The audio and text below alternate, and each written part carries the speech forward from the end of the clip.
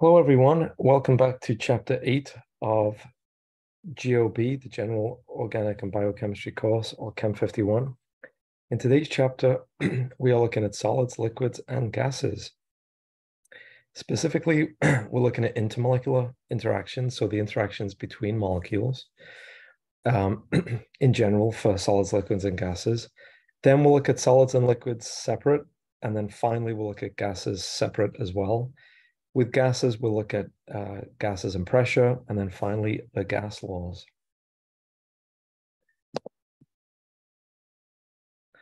Okay, so intermolecular interactions. These are interactions that obey Coulomb's law, which if you're familiar with Coulomb's law, you know that the force between two objects, two charges, in the case of Coulomb's law, is proportional to the size of the charge and inversely proportional to the separation squared. So these charges are stronger over shorter distances. So you would imagine they would get stronger as you go from a gas to a liquid to a solid, because the distance between molecules decreases when you go from a gas to a liquid to a solid. So just some vocab reminders. So a phase or a state, we assume, is either a solid, liquid, or a gas. They are the three phases or states that we're interested in Chem 51. And we assume that if you have a phase, it's consistent throughout that bulk. It's a bulk property. You can have a phase boundary where, for example, a solid and a liquid meet. Or if you put an ice cube in a glass of water, for example, the ice we assume would be in a phase, the solid phase. The liquid water would be in the liquid phase.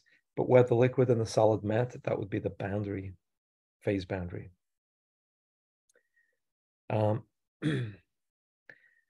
So this last major bullet point here, which phase a substance adopts depends on the pressure and temperature it experiences.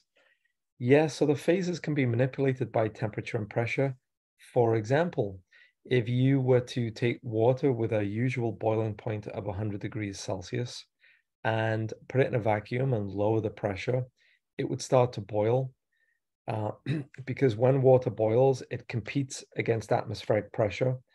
But if you take the atmospheric pressure away in a vacuum, there's no competition. So you essentially boil the water. This is why liquids boil at lower temperatures at high altitudes. And so temperature obviously can affect phases. If you increase the temperature, the solid phase of water becomes the liquid phase of water as the water melts, and then finally the vapor phase of water as the water boils. Okay, temperature ranges for the three phases of various materials. Let's look at water, because that's what we're most familiar with. So it's the second one here. So it's a solid phase if it's pure water, and here we're assuming 1 atmospheric pressure. For pure water at 1 atmospheric pressure, we are a solid at and below 0 degrees Celsius. We are a liquid above 0 degrees Celsius, and we are a gas above 100 degrees. So as you go from the solid to the liquid to the gaseous phase, you would need a higher and higher temperature to reach that. And you see the same thing for hydrogen. It's still very low, but it's higher than it is for the liquid or the solid phase to reach the gaseous phase of hydrogen.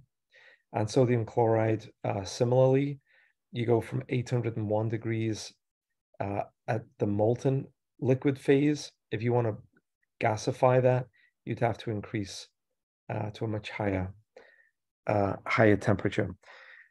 The reason why you have this higher temperature, remember, as you go from the solid to the liquid to the gaseous phase, the energy of the molecules is increasing, right? So kinetic energy is proportional to motion of molecules. The molecules in a gas are moving at a greater velocity than the molecules in a liquid. And that greater velocity corresponds with a greater energy. And that greater energy in the gases is able to overcome the fixed intermolecular forces or intermolecular interactions between the molecules. So the intermolecular forces between molecules is fixed. It just depends on what you're made of. The relative velocity of your molecules at a given temperature depends on whether what you're made of makes you present as a solid, liquid, or a gas. Okay. So here it says, why do some substances become liquids at very low temperatures? They essentially have zero or very low, well, they don't have zero. They have very low, very little intermolecular forces. And therefore little energy is needed to overcome them. Temperature corresponds with energy, low temperature needed to overcome them.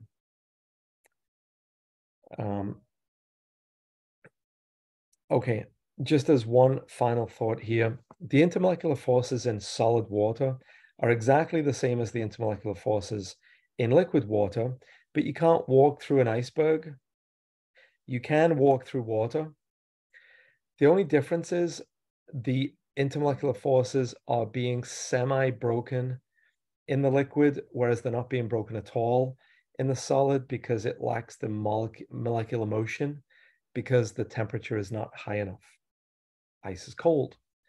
In liquid water that you can walk or swim through, the higher relative temperature causes the molecules to move.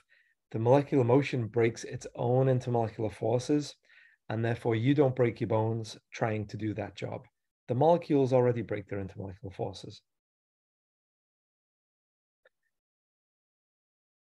Okay, let's look at the types of intermolecular interactions between components in different solids. So over on the left, we have a structure of diamond, and we can see this nice tetrahedral structure here. Each of these black dots represents a carbon atom, and you can see each carbon atom is bonded to 4 other carbon atoms in a crystal structure. This regularity of the structure and the fact that to remove any one carbon, you have to disturb a network of other carbons, gives the great strength that we know diamond has. And we represent this type of structure as a covalent network type of structure.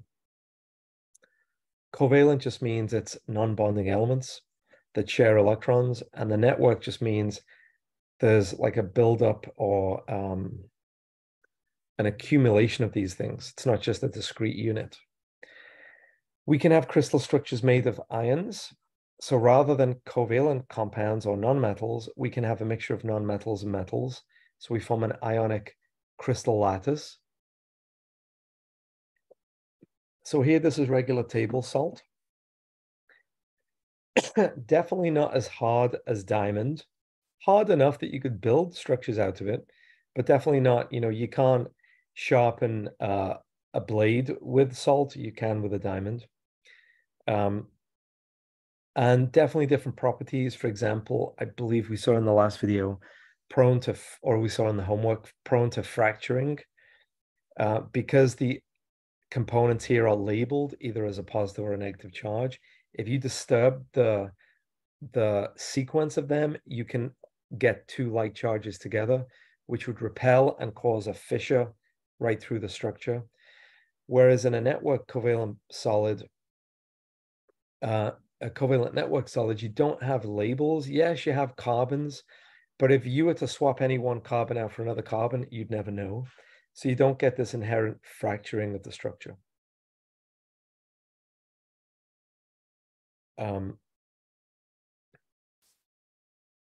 So here we are looking at different types of covalent bond. So for example, the second bullet point here, a polar covalent bond is where a covalent bond is formed by sharing electrons, but the sharing is unequal.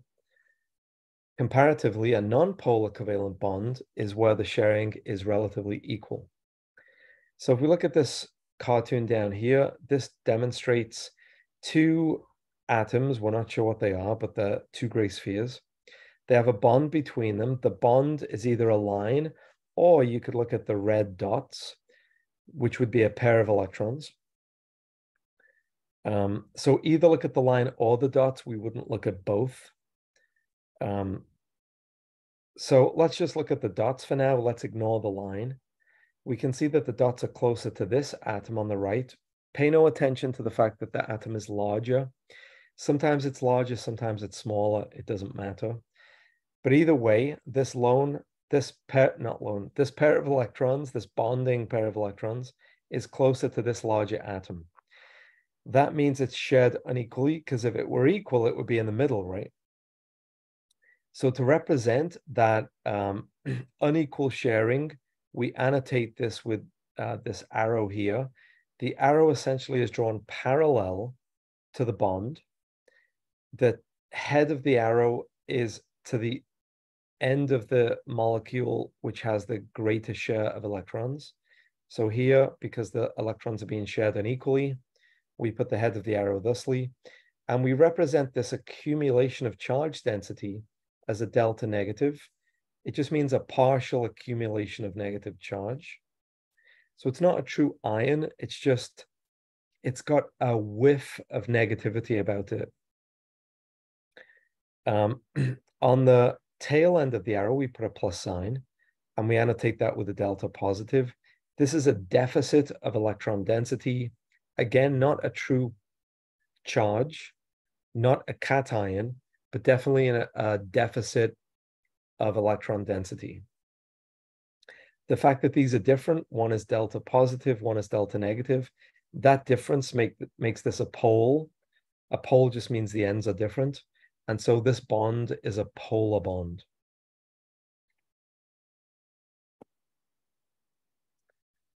Let's look at types of intermolecular interactions or intermolecular forces. So read from top to bottom, they are in strength, decreasing strength. And you definitely want to, when you consider intermolecular forces, you want to consider the strongest first and the weakest last. So ion dipole, this is between an ion, a true ion like a cation or an anion, and a polar molecule. So we've just seen a pole previously. So that's what would be represented here. Here in this diagram, you can just see the arrow inside this egg-shaped structure. They've color-coded it red and blue. So red is the region of high electron density. You can see it's the bottom of the egg shape. So it bulges by the region of high electron density. That's the bulging of electron density. And the point is a region of electron deficiency. So the region of high electron density, the delta negative, is attracted through space to the positive cation. This dashed line here is the ion dipole. And we have values, approximate values in kilojoules per mole. A hydrogen bond is a similar through space interaction between an activated hydrogen on one molecule and a very specific element on an adjacent molecule. The activated hydrogen must be on an element A, where A is either nitrogen, oxygen, or fluorine. So not any hydrogen can hydrogen bond. Specifically, the hydrogen has to be bonded directly to either a nitrogen, oxygen, or fluorine. And then what does it hydrogen bond with? An adjacent molecule, an element B in the adjacent molecule itself must be either nitrogen, oxygen, or fluorine. So it's a very exclusive club, is the hydrogen bond club. Here we can see hydrogen bonding between two water molecules. On the left, this hydrogen is activated because it is directly bonded to an oxygen. And then it directly hydrogen bonds with an oxygen. So that fulfills this criterion, and we have a hydrogen bond. Dipole-dipole interactions are between two poles. So here we have one polar molecule, and we get the bulbous electron-rich end of one polar molecule interacting through space with the pointy electron-deficient end of an adjacent polar molecule. And that has a certain value in kilojoule per mole. That's a permanent dipole-dipole interaction. We can have an ion-induced dipole interaction. So instead of an ion dipole, where we assume the dipole is permanent because of the constituent elements of the pole, we can have an induced dipole. So very cleverly, we have this circle here, which would be The induction of the dipole takes us from the circle to the egg shape. This is induced by proximity. So you can essentially not mechanically squeeze the circle, but you can cause the internal restructuring of electron density because of electrostatic squeezing. I'll briefly mention that in a second. But for now, let's assume that we've squeezed in this electron density, we've squeezed it into one end to form a temporary dipole, because we can let go and then it's gone again. So we've induced a temporary dipole that can interact with an ion just as a regular dipole can. It's weak because the temporary nature of the dipole. If we have two temporary dipoles interacting in a fashion analogous to dipole-dipole interaction, but on a temporary basis, that would be a dispersion force or a London dispersion force. It's the weakest of all the intermolecular forces. And this is the easiest, this is the gateway club, right? So the only prerequisite to having London dispersion forces are electrons. LDFs, or London dispersion forces, are proportional to the number of electrons. Single elements can have London dispersion forces. Molecules can have them. Every molecular element has them. They're proportional to the number of your electrons. Okay, let's look at some ways of representing interactions with molecules. So on the left, again, we have a water molecule. Here is the ball and stick representation. We have the oxygen and the two hydrogens. Here it is here as well. The OH bond is polar.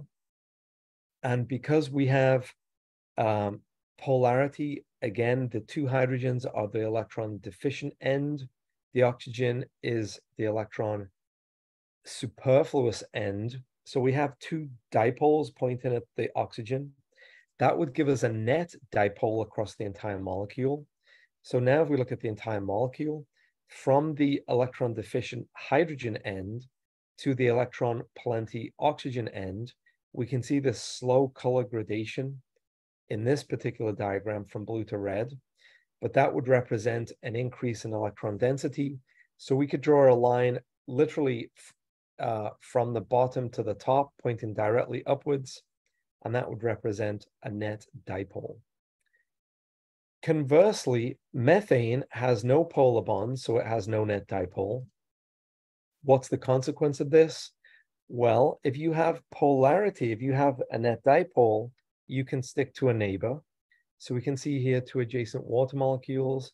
The electron excessive oxygen end is going to be attracted via hydrogen bonding to the electron deficient hydrogen end of an adjacent molecule. This is what makes water sticky. It sticks to you, it sticks to itself, it accumulates in oceans.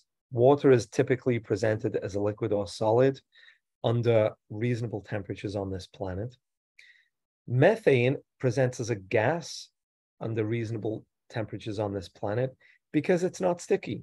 There's no intermolecular forces other than London dispersion forces, but they only manifest with high proximity, and gases don't exhibit that unless you force them to with high pressure. So under reasonable temperature and pressure conditions on this planet, methane presents as a gas. Okay, hydrogen bonding, we've already discussed that a little bit. I think we've literally discussed this structure here. So again, an element must be either O, N, or F, and it must interact through space with a hydrogen that itself is bonded directly to O, N, or F. We can lead to this network effect here, and this is what would form to give a regular structure in solid ice, for example, give it a nice crystalline structure, etc. Okay, let's summarize different types of solids. So this is a nice visual. First of all, let's separate crystalline and amorphous solids. So You can get a powdered solid or you can crystallize it to get a crystalline solid. The difference is the regularity of the constituents. So let's say, for example, you're building a wall. You can have a nice regular construction pattern in your wall, and that would be the equivalent of a molecular crystal. Whereas you can just quickly throw some pebbles, throw some mortar, and you get like this random structure. That would be more amorphous. There's less regularity in the structure. There's differences, this region over here is different than this region over here. Whereas every region in a crystalline structure is the same as every other region. And we get enhanced strength in a crystalline structure, superior mechanical properties in a crystalline structure. Okay, so let's focus now on the crystalline structure. Within this crystalline structure, we can have an array of different types of solids. We can have molecular solids.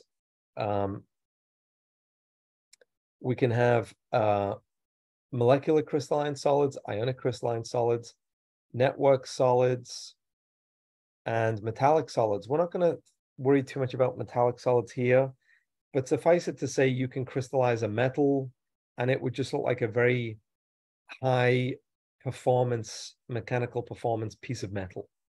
Enough about that for now. It's not going to be that relevant to us in Chem 51. Let's look at molecular crystalline solids. We could have, if you follow this blue line, we can have nonpolar. So a nonpolar molecule, here we've got CO2, so the black dot represents carbon, the two red dots represent oxygen. That's a nonpolar molecule, and they can form a covalent solid. So for example, this would be dry ice or solid carbon dioxide. It can form a crystalline solid, and that would be a nonpolar molecular crystalline solid. We can have a polar ionic crystalline solid. Example here would be sodium chloride. So we've seen that in a previous slide, I think. We just quickly go back to where we saw that.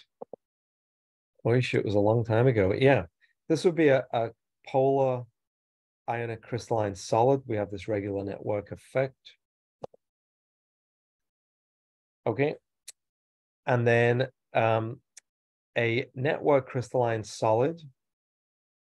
No, sorry, not that. And then finally, a diamond. Okay.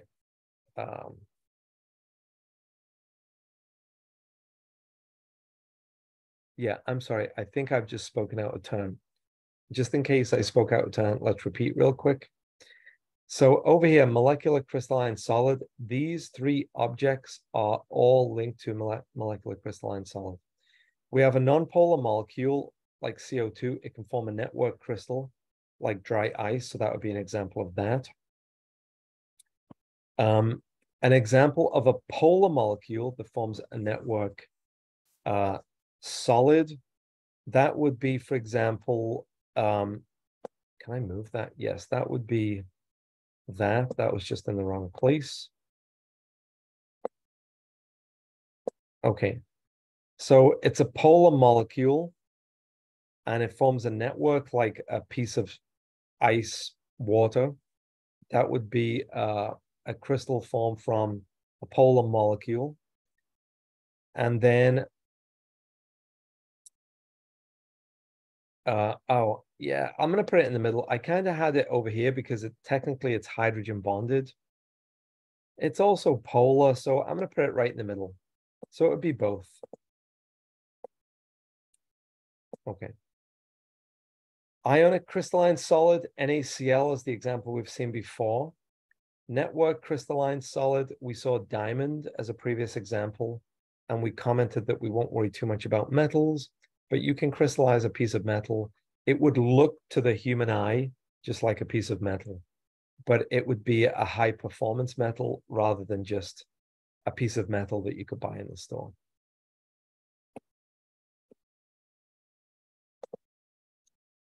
Okay, so we should know the difference between these three phases of matter. We have solids, liquids, and gases. So we know that solids have a definite shape. That's why we build things out of them. They have a definite volume, definite mass. Particles are close together, and they have low kinetic energy. That's what this arrow pointing down means. Because they're either cold or the molecules are moving slowly. That's why they keep their shape. So they have the relative motion, regardless of the temperature, is low relative motion. Liquids don't have a definite shape. They can flow. They do typically have a definite volume, a definite mass. They're similarly closely packed, but less regular. And because of their motion, their flowing, their fluidity, the kinetic energy of the molecules has increased with respect to the solid. A gas, definitely no definite shape, no definite volume. So we have this expansion and compression that we can do with gases. Does have a definite mass. They all have a definite mass because of conservation of mass. Particles are far apart, so that makes them different. And they have the highest kinetic energy of all the phases. Okay, because of the peculiarity of gases, this not definite shape, not definite volume, the fast motion, the fact that there's space between them, they're moving, they're far apart from each other. We're going to look at gases separately. So the kinetic molecular theory of gases, this essentially describes how gases move. Now, we could talk about ideal gases here, but because we're only going to look at ideal gases, we really don't need to say that they're ideal. We're just not going to look at real gases. So we're going to look at gases in this course that are relatively low temperature, relatively low pressure. So in a nutshell, the kinetic theory of gases says that gases, it doesn't really matter what the nature of the gas is. We can just call them gas because they're ideal. It doesn't matter what the type of gas is. We're going to assume zero intermolecular forces. The nature of what the gas is, the elements that compose the gas, would determine what intermolecular forces. We're just going to assume there are none, so it doesn't matter. Okay, that's one thing. We assume that the space between adjacent molecules is very large compared to the volume or the space occupied by the molecule itself. So we can really assume point particles of gas with very large distances between them. We can assume incessant motion, so they don't stop above absolute zero temperature. Random motion, so it can't be predicted. And haphazard, it's in any old direction. So random, haphazard, incessant motion above absolute zero. This motion, when that motion collides with an object, it translates into pressure. So pressure is force per unit area. So if you imagine this is the skin of a balloon, my hand is the skin of a balloon. I'm not sure if I'm on the camera here, but my hand is the skin of a, in fact, let me just make sure I can see. Yes. There's the skin of the balloon. Let's say my fist is a gas molecule and it's constantly moving randomly, haphazardly. That's what stops the balloon deflating. That pressure, that force exerted per unit area, that's the force of the gas inside of a balloon, maintaining the inflation of that balloon. Or inflatable, I guess it's summer now, so an inflatable would have a standard ideal gas inside it. There are different units of gases. It's worthwhile knowing maybe one or two of them, but typically, at this level, they're probably just going to be provided. I would know 1 atmospheric pressure is equivalent to 760 millimeters of mercury or 760 torr. And then I would expect that the rest would be provided. Okay, gases and pressure. So here's a diagram of kinetic molecular theory. So here we've got a container. We've got these spheres that are colliding with the container. Notice they're moving in straight lines until they hit something, then they move off at an unpredictable angle. So here the angle's different, here the angle's different, here the angle's different. So you can never pitch these things. You don't know where they're going to go. but you know that they're always going to move in straight lines. They're never going to stop. And every time they hit the boundary here, they generate a pressure, essentially because of conservation of linear momentum. So if you're a physics type thinker, think of conservation of linear momentum. Okay. Let's look at this profile here. So we have a profile on the y-axis, we have relative number of nitrogen molecules. So this is just a fraction. I'm going to call this fraction.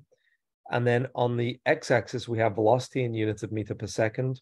So for one type of gas, at different temperatures, notice we have a profile at 300 Kelvin, a lower or a different profile at 600 Kelvin, different profile at 9 and 1200 Kelvin. So notice that as the temperature increases, the profile, the population becomes broader, and its population maximum shifts to the right to higher velocity. That's because of the relationship between this fraction of molecules in the gas and mass and temperature. So the fraction is proportional to mass. It's inversely proportional to temperature. Now the mass is fixed, right? So it's all nitrogen. So let's say the mass is always fixed, but the temperature is increasing. The fraction is inversely proportional to temperature.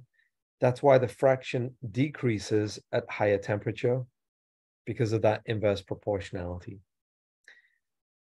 On the diagram on the right, we have fraction again, but now we've got velocity again, but we have the same temperature. Rather than vary the temperature, we're fixing the temperature and we're varying the mass. Here, the mass is represented by different gases. Xenon has a larger mass. Krypton is lower, argon is lower, neon is lower, helium is lowest of all. Fraction is directly proportional to mass. Xenon has the highest fraction. Helium has the lowest mass, therefore the lowest fraction. So these profiles are important. Collectively, they're known as Maxwell's velocity distribution of gases. Usually in this course, we don't look specifically at Maxwell's velocity distribution. It's more of a general chemistry consideration. But I think even in GOB, we can remember mass, the fraction of molecules having a certain behavior is proportional to that temperature, and is inversely proportional to that temperature, and the fraction exerting a certain behavior is proportional to the mass. I think we can remember that. Gas laws. So we start to look at some gas laws. We have Boyle's law after Henry Boyle, which shows that pressure is inversely proportional to velocity. Sorry, no, it doesn't. Pressure is inversely proportional to volume. Here it's an uppercase V, so it's volume. We can either say pressure is inversely proportional to volume, or we can just say it's directly proportional to the inverse of volume. When we perform calculations, we're essentially looking at initial and final conditions. So the product of pressure and volume doesn't change. Its initial product is equal to its final product. So that's how we perform a calculation. And for my students, at least, I post calculations separately. This is just the presentation of the content. The practice of the content comes in problem sets and homework, etc. Charles' law, as in the French Charles, volume is proportional to temperature. So we have inverse pressure and volume, direct volume and temperature.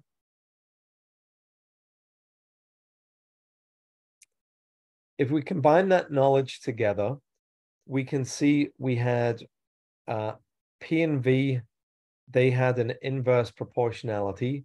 So if one goes up, the other comes down.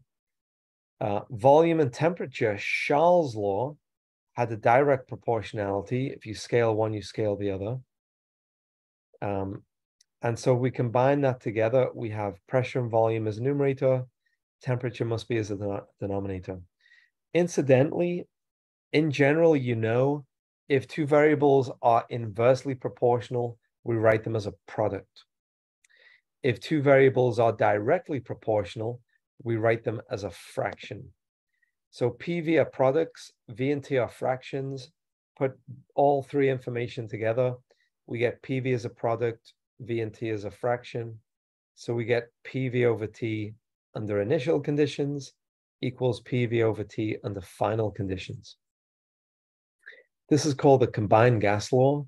We've essentially here, well, to get this bare bonesly the way we did here, we combine Charles' law and Boyle's law. Actually, there's a third law that's not really mentioned in our GOB course. The fraction of pressure and temperature, or the proportionality of pressure and temperature, that independently is called Gay-Lussac's law, but we never mentioned that, so we just combine two gas laws here. But nevertheless, it's called the combined gas law.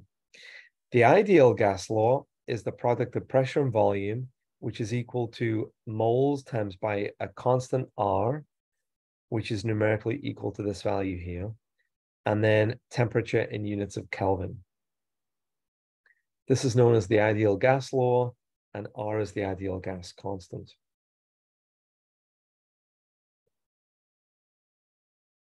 And final slide for this video is Dalton's law of partial pressure.